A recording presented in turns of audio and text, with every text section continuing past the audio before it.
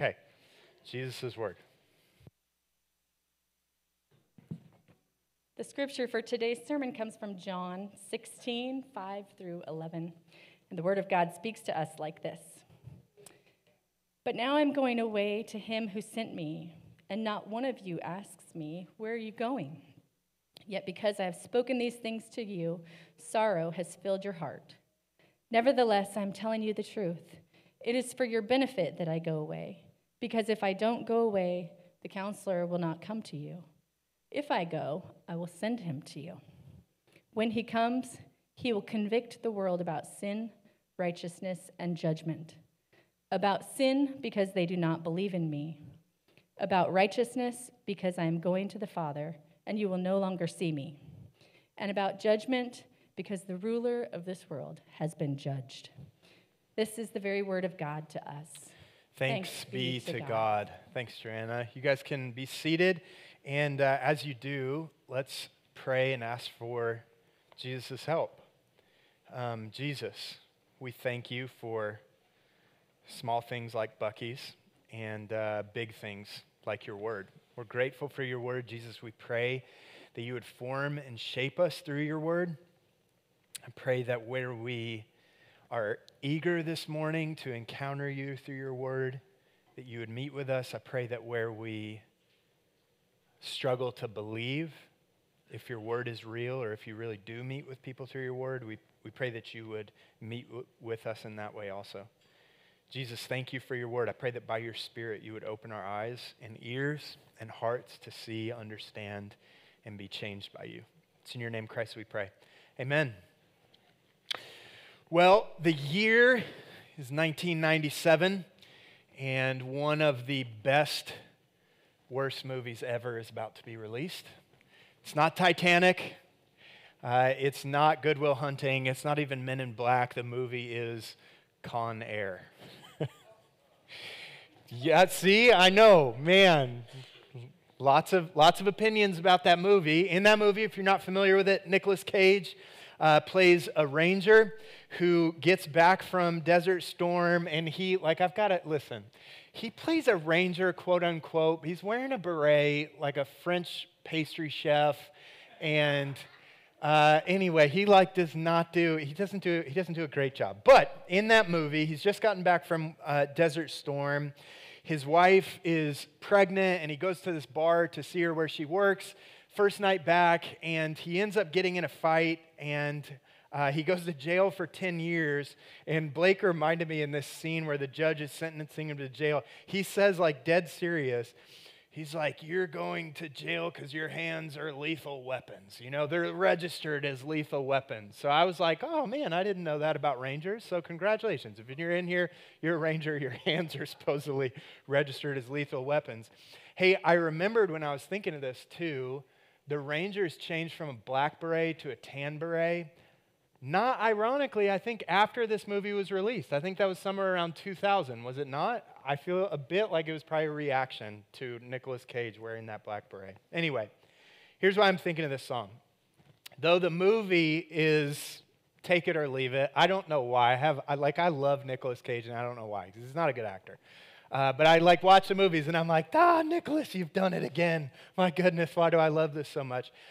Movie's not great. However, not open to argument is the fact that one of the best songs that's ever been written plays prominently in that movie by the amazing Miss LeAnn Rimes.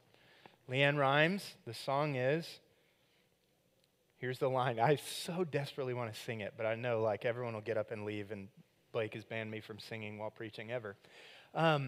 This song goes, how do I get through one night without you?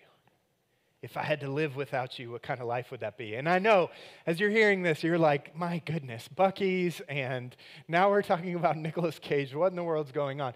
This song has been in my head rent-free this entire week because I've been thinking about what the disciples of Jesus must have been feeling as they're facing this last night with Jesus, and Jesus keeps telling them, I'm going to leave, you're going to be alone, but not forever, I'm going to come back to you. And the disciples are, as you think about it, they are like, Jesus, how are we supposed to do this without you? How are we supposed to live without you? How are we supposed to face all that you're saying we're going to face? How are we supposed to do this without you? This is Thursday evening before Jesus would go to the cross, and he's telling them, you're going to be persecuted. They're going to throw you out of synagogues. There are going to be people who are going to kill you thinking that they're doing me service, thinking that they're honoring God. And the disciples are like, how are we supposed to face any of this without you? And then Jesus is going to say, guys, it's better for me, or it's better for you if I go. And they just kind of are like facing this. How in the world are we supposed to make it without you? So here's where we find ourselves in John chapter 16. I want to read a few of these verses. Here's what Jesus says, again, on this last night he'd have with his disciples. He says, I've told you these things. When he says these things, remember, he's just told them, you're going to bear witness about me. The Spirit is going to bear witness about me, but you're going to face persecution, opposition, and suffering as you do that. And he says, I've told you those things so that when their time comes, you will remember I told them to you. I didn't tell you these things from the beginning because I was with you, but now I'm going away to him who sent me, and not one of you asked me, where are you going?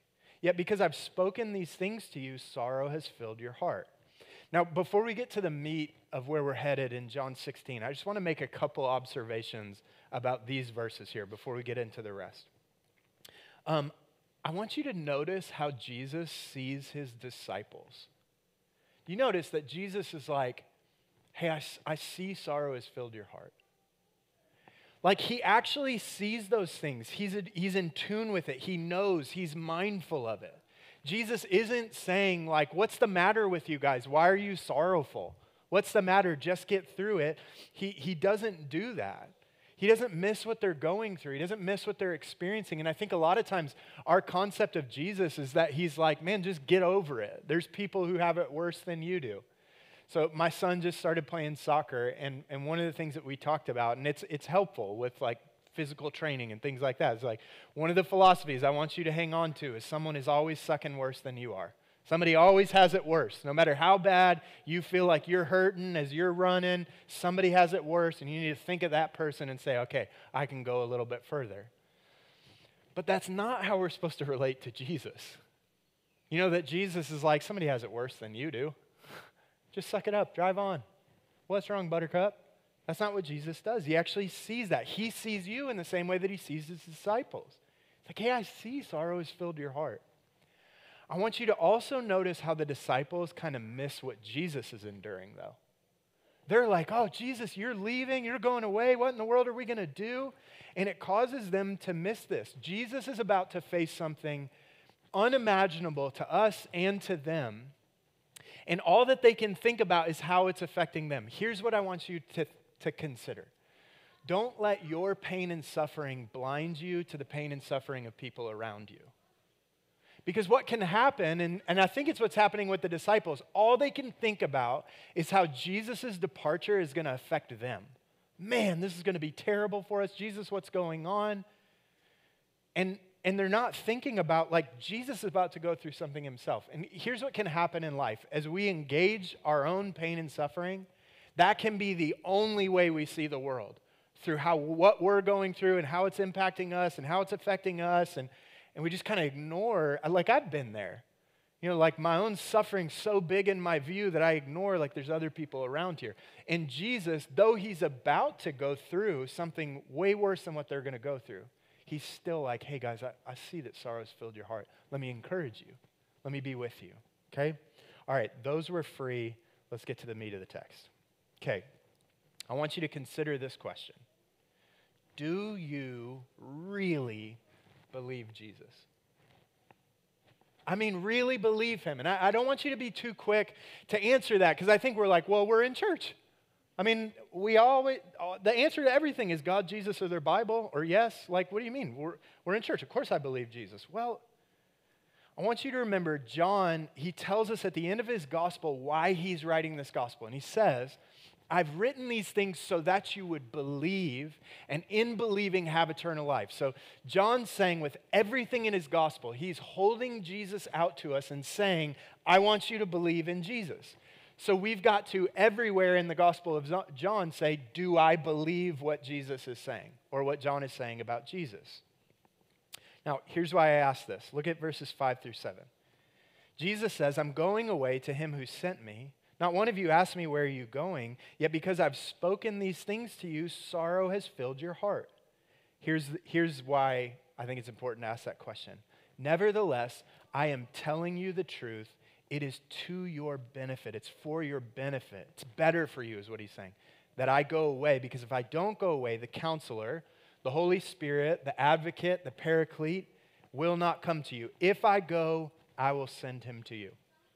Now, just a couple helpful things as you're reading the Bible. When Jesus says, hey, I'm telling you the truth, or there's certain passages that say, truly I say unto you. That's not him.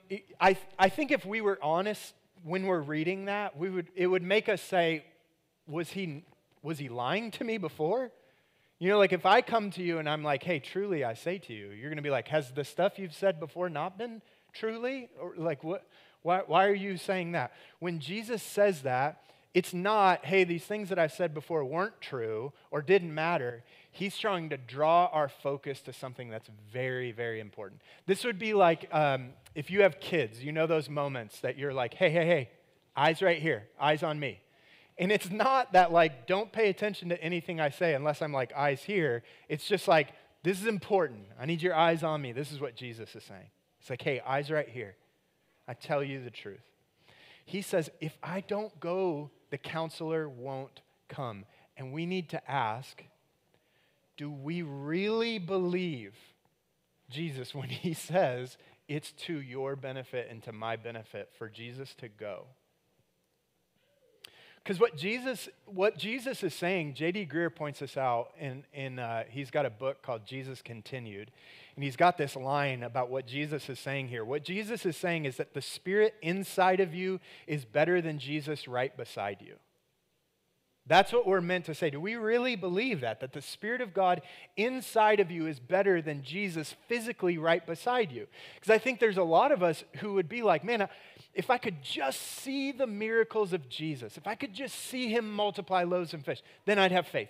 If I could just see him rise Lazarus from the dead, then I'd believe in him. And Jesus would say, no. It's actually better for you if I go. There was countless people who saw Jesus do those things and they didn't all believe in him. The disciples who had been with him from the jump of his ministry in just a few hours are going to be like, when they're like, hey, weren't you with him? Peter's going to be like, no, I don't know him. What are you talking about? They had seen everything. So Jesus says, hey, no, the Spirit inside of you is better than Jesus right beside you. So we should ask the question, why? Why is it to their benefit and our benefit for Jesus to go? Because I think if we were honest, if we just had a poll and it was like, hey, two options for you right now, the Spirit of God can either be inside of you or Jesus can be right beside you your whole life. I think we would be like, frankly, my brain is drawn to this one kind of quickly. I mean, to have Jesus right here who's like, don't do that. Just say it. Silence is better in this situation. Don't say that. Like, do this, don't do this. Jesus right there, really, is that better? So why is it better for Jesus to go and the counselor to come? Just two reasons. There's a lot of reasons. Let me just give you two. First, the plan of God is fulfilled through Jesus going. God's plan is fulfilled through Jesus going. The great question of the Old Testament is God makes these promises over and over and over again that he is going to dwell with his people. And his people, the nation of Israel at this time, like you and I, are a hot mess. I mean, you can't get through one page before you're like, oh my goodness, they love God and they're with God and they're worshiping God. And then the next page is like, why are you guys making an idol? Why you're bowing down to this thing that you made out of your earrings? And then, oh no, you're with God again. You love God. And then now you're thirsty and you're complaining against God and saying it'd be better for us back in Egypt. And then it's like, oh, now you're with God again. And then next page is like, wait, you guys are sacrificing your children to another God. And the great question of the Old Testament is, how is a holy and righteous God going to dwell with a unholy and unrighteous people without obliterating them? Like, how's all that going to work? And then in the Gospel of John, we see the Word became flesh and dwelt among us. The redemptive plan of God would not happen if Jesus in this moment said, you know what, guys, I'm going to stay with you. I see sorrows filled your heart. That cross thing, me going to the cross, rising from the dead, we're not going to do that. I'm going to be with you. Had that happen, you and I all might as well right now eat, drink, and be merry, for tomorrow we die and there's no hope, you know? Jesus had to go to the cross to fulfill the plan of God. A perfect man had to be sacrificed to cover the sins of imperfect humanity. God is perfect, righteous, holy, good. You and I are not. There's a gap between us, and in some way that gap had to be filled. In the plan of God, it's better for Jesus to go, because in Jesus going to the cross, going to the grave, raising from the grave, going to the right hand of God the Father, the mystery that was veiled in the Old Testament is made clear. Oh, this is how God himself is going to come rescue. Second reason why it's better for Jesus to go, so that the counselor could come, the Holy Spirit. The presence of God is experienced through the counselor being sent. The presence of God is made personal to us through the Holy Spirit coming and dwelling inside those who would follow Jesus. I mean, we could talk about this forever, and I'm tempted to, but I'm not going to, because I want to eat those beaver nuggets at some point. The presence of Jesus, when he walked the earth, he was bound by time and space, which means Jesus could only be in one place at one time. So it's better for us, for the Spirit to be inside of us, and that's all of us, than Jesus right beside us. Because if Jesus was right beside you physically, he could not be right beside me, because Jesus had a physical human body, could only be in one place at one time. But because Jesus has gone to the right hand of God the Father, and the Father and the Son have sent the Spirit, what we believe is that the Spirit now indwells all those who would trust in Jesus for salvation, for grace, for forgiveness, for right standing before God. He's with all of us. That's part of the mystery of the gospel. Like, how does that work? I remember when I was a little kid, somewhere around 4 or 5. I mean, I think about this memory, and I'm like, I think this is one of the reasons why Jesus is like, you have to have childlike faith. Because I just remember really believing, like, man, this is true. There's desires and things in me that are warped and twisted. There's darkness in me. I wouldn't have had the words or language for all that, but I just was blown away that God would love me enough to come and to rescue me and then give me the promise that he lives inside of me. Like, I just really believed that. And I believed it so much that I remember one morning I was eating oatmeal and having apple juice, and I had this freak out moment and told my mom, like, I don't want to eat this anymore. And she was like, geez, here we go again, this kid. Why don't you want to eat your oatmeal? And I was like, I'm worried it's going to knock Jesus over. And I was like, I don't know how this works, but Jesus lives inside of me, and if I eat oatmeal, it might knock him over, you know? That's like, in a childlike way, learning to believe this reality that because Jesus went to the right hand of God the Father and sends his Spirit, if you are in Christ, the same Spirit that raised Jesus from the dead, mysteriously, how it all works together, I don't know. I have a finite human brain, and he's infinite. The Spirit of Jesus lives inside of us, and not just inside of you, but inside of me and inside of all Christians. So the presence of God has moved from a person now to a people. And so Jesus says, hey, it's to your benefit for me to go away so that that can happen, so that the counselor can come to everyone. He and the Father send the Spirit. And I think the next natural question is like, well, okay, what does the Spirit do? Jesus is like, hey, I see your heart's sorrowful because you think you're going to be left as orphans. You're going to be without people, but I'm actually going to send my Spirit to you. And we should ask, like, what does the Spirit do? This is why I say, like, if you have questions when you're reading the Bible, ask those questions. Yes, absolutely, but also keep reading. Because often those questions, when I'm like, well, wait a second, what does the Spirit do? Jesus anticipates that. In verse 8, he says this. When he comes, the Spirit, he will convict the world about sin, righteousness, and judgment. About sin because they don't believe in me. About righteousness because I'm going to the Father and you will no longer see me. And about judgment because the ruler of this world has been judged. So Jesus tells us Three things that the Spirit does around sin, conviction, and judgment. No, conviction, righteousness, and judgment. We'll get into those, but just a couple things to notice about how Jesus talks. Do you notice Jesus doesn't tell us everything about the Holy Spirit here? Jesus often shows what is frustrating restraint. So this is not gonna be an exhaustive list of all that the Spirit does, because it's not what Jesus does here. He doesn't tell us everything the Spirit will do. We see in 1 Corinthians 12 through 14 and Ephesians 4 and all throughout Acts, what the Spirit does. So it's not exhaustive. He's gonna hone in on three things. I want you to notice that the Spirit is a person, not an entity. Jesus says, when he comes, not when it comes. And I think as we think of the Holy Spirit, we tend to just think it. We tend to think Jesus, God the Son, yep, get that. I get that. He, God the Father, yep, he, God the Spirit, it. And Jesus, no, when he comes. And this is one of the passages that we get that Christians have historically believed, that there's one God who's eternally existed as three persons, God the Father, God the Son, God the Spirit. This is one of those passages. Jesus isn't hey, when it comes, this magical force that will be inside of you and in everything and all around. And it starts to sound very new agey. He's no, it's not an impersonal force. It's a person. It's going to be with you, he. Last thing, this is a guarantee. Jesus says when he comes. Not man, if he comes, or guys, I'm really hoping this all works.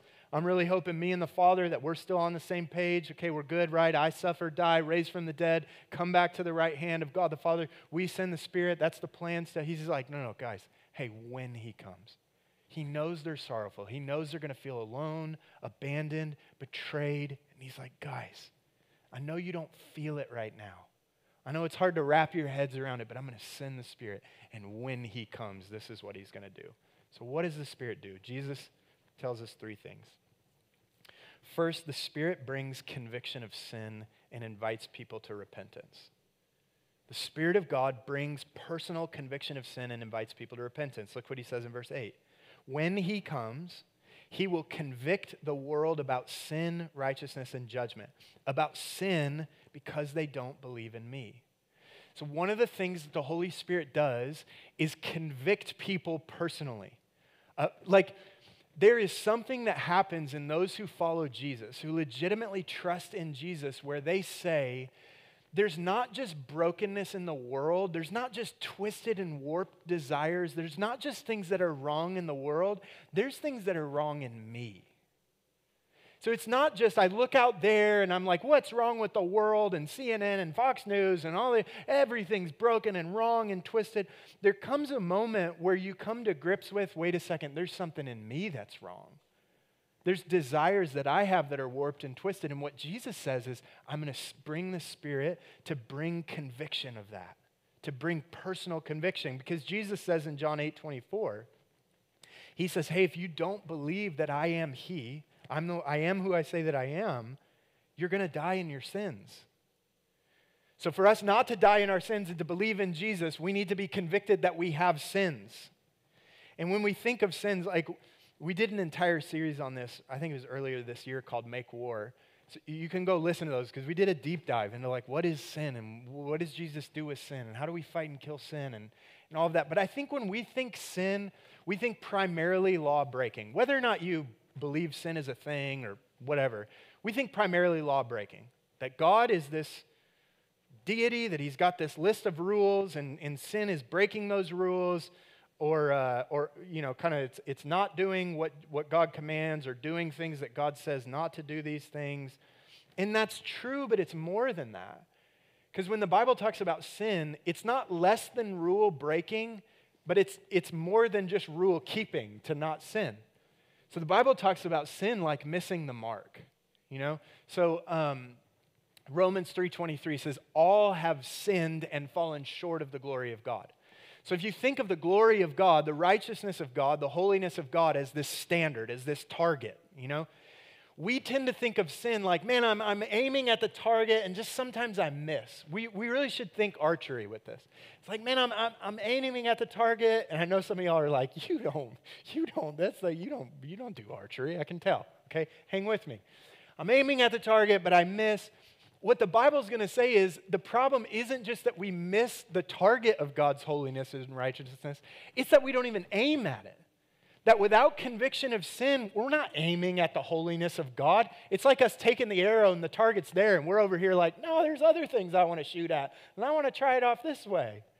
No, man, we've all sinned, fall short of the glory of God, and what Jesus says is that the Holy Spirit is going to bring conviction of that personally.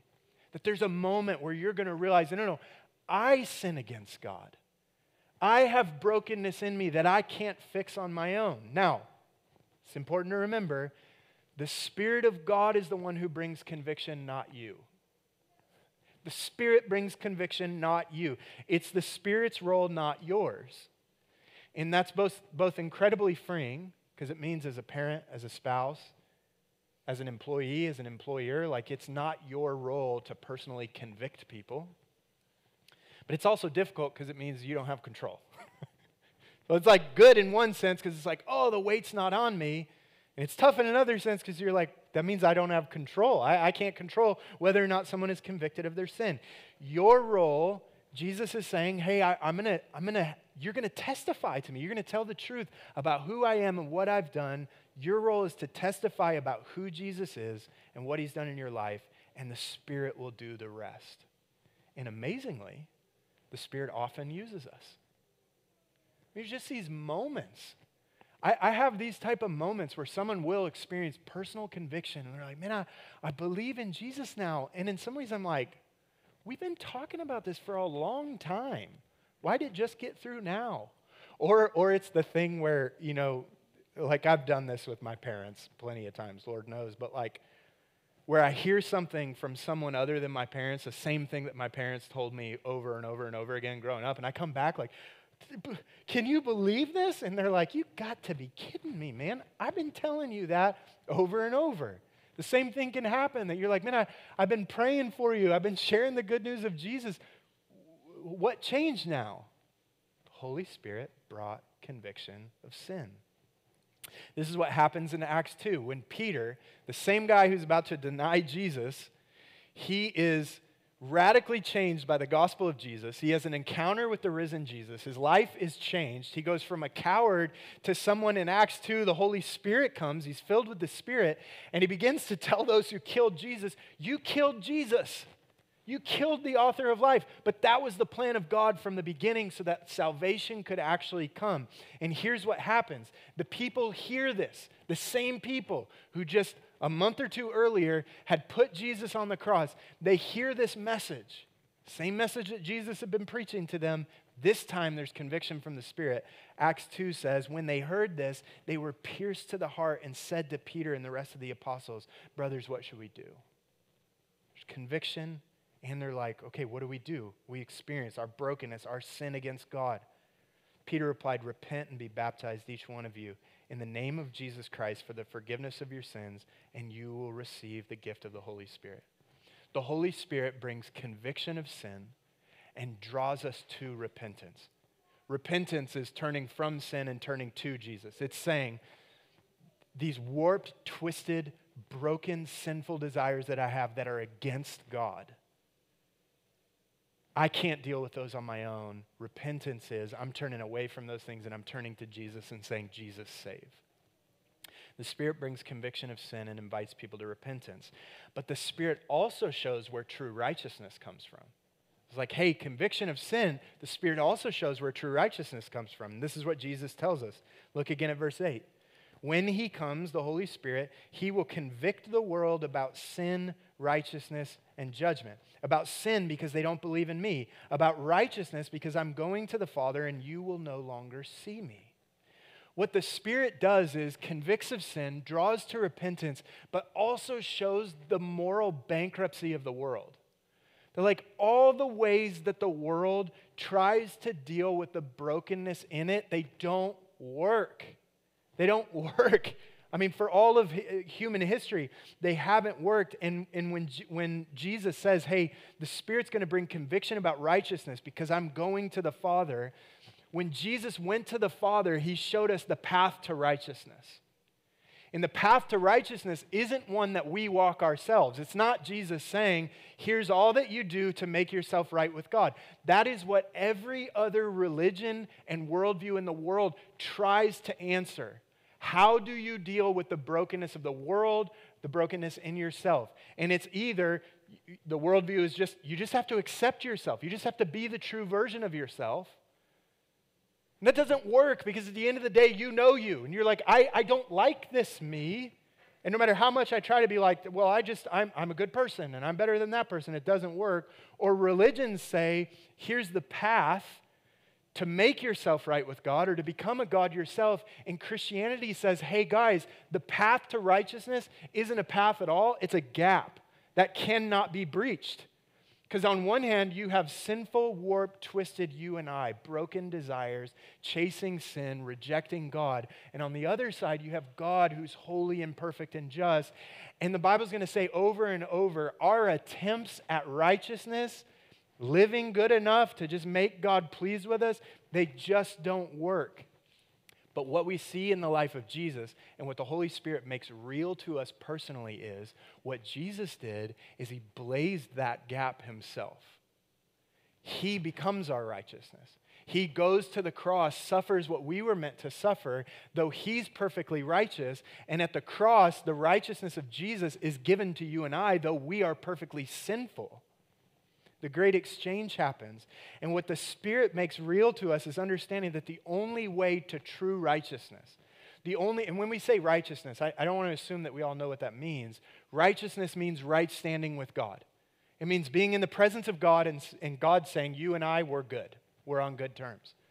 And what the Spirit makes real to us through the word of Jesus is that the only way to right standing with God is through Jesus going to the cross for sinful humanity, you and I. Suffering and dying in our place. It's through Jesus rising up from the grave and then going to the right hand of God the Father for you and I.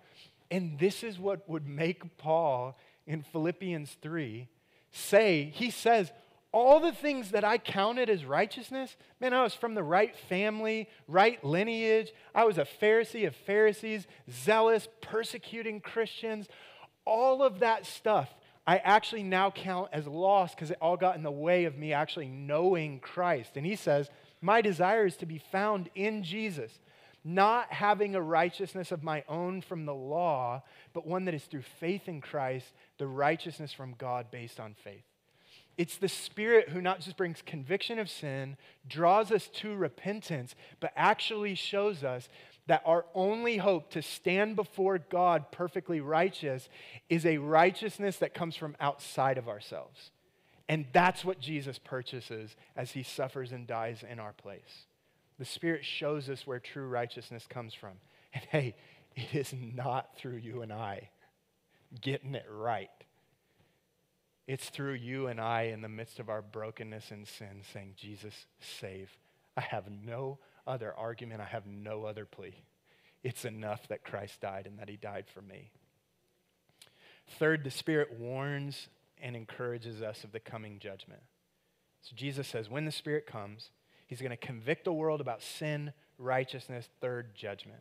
About sin because they don't believe in me, about righteousness because I'm going to the Father and you will no longer see me, and about judgment, and here's a specific way he talks about it, because the ruler of this world has been judged.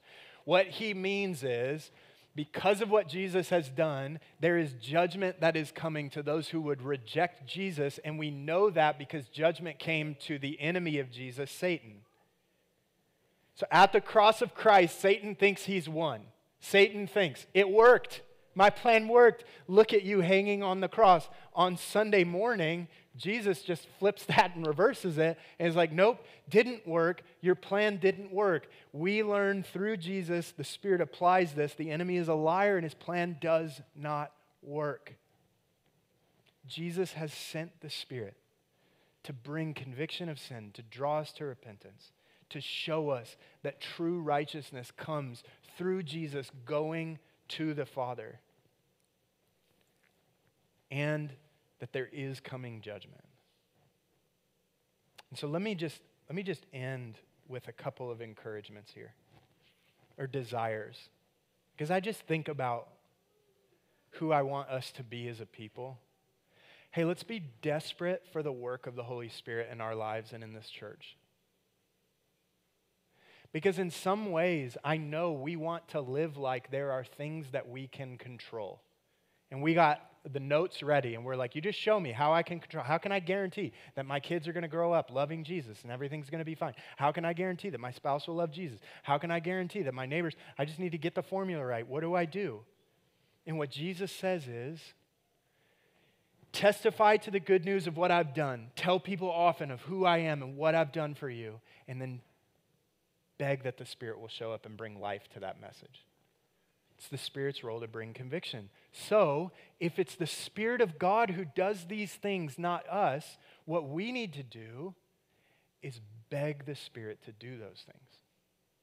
Beg the Spirit to bring personal conviction of sin, continued conviction of sin in our own lives and in the lives of our neighbors and the people we work with, the people we go to the gym with. Like, let's be desperate for the Holy Spirit to work.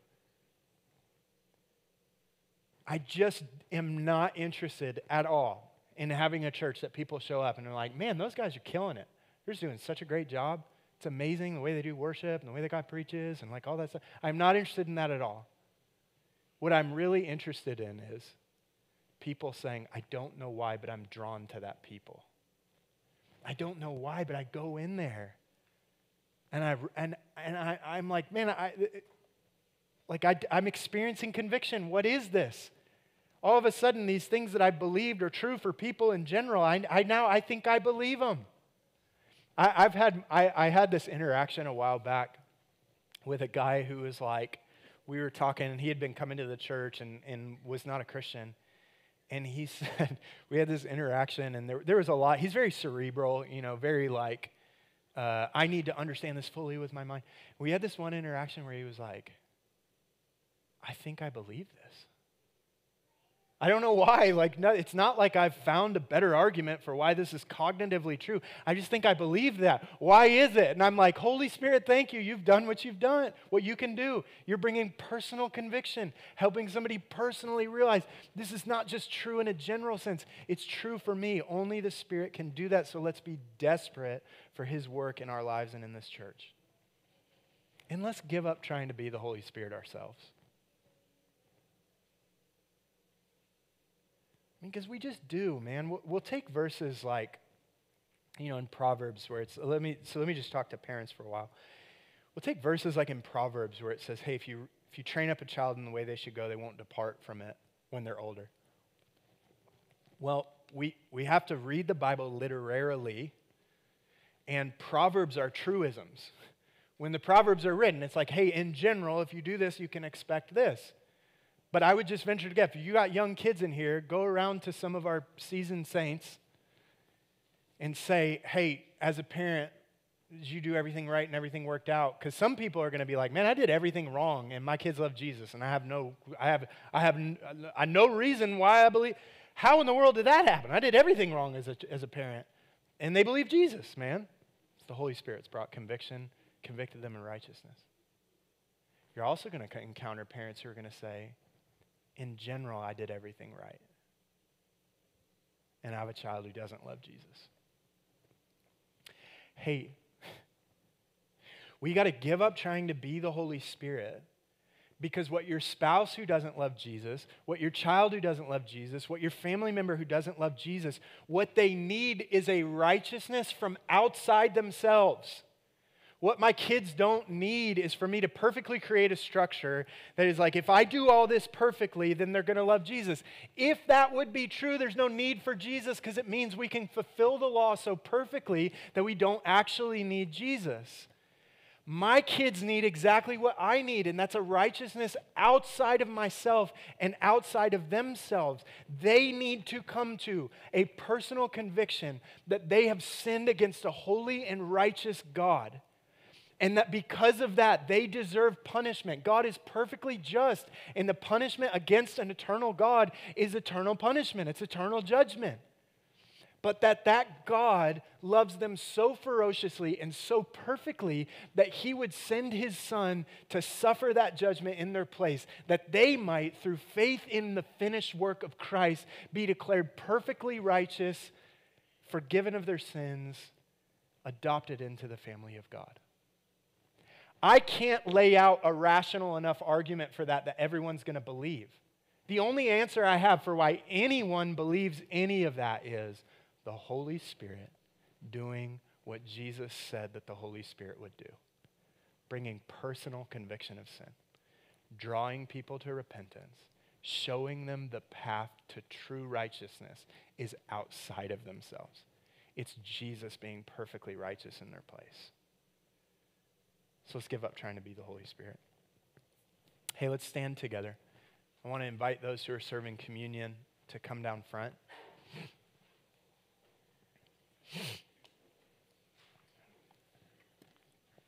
There's this passage in Revelation 12.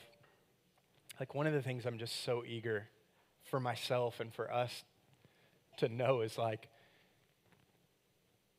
if it's true, and I believe it's true because Jesus said it's true, if it's true that the same Spirit of God that raised Jesus from the dead dwells inside of you, it means you are not alone and you're not powerless. And so this meal that we celebrate is a meal of victory. Revelation 12:11 talks about how we defeat the enemy through the blood of the Lamb and the word of our testimony. What that means is the enemy of God and our enemy is defeated through the blood that Jesus shed. I mean, the enemy wants to say, there is no way. God cannot be for you. You cannot be with God. You're not righteous. You don't deserve to be with God. And the blood of Jesus speaks a better word. It says that is all true, but I have been covered with a righteousness that is not my own. I am clothed with the righteousness of Jesus. And that's what we remember and declare as we come to this table. And it's a meal of victory. There's a day coming where we'll raise this cup to the Lamb who was slain. And we'll say, this is a meal of victory. The enemy's plan did not work. And so I want to encourage you to remember that.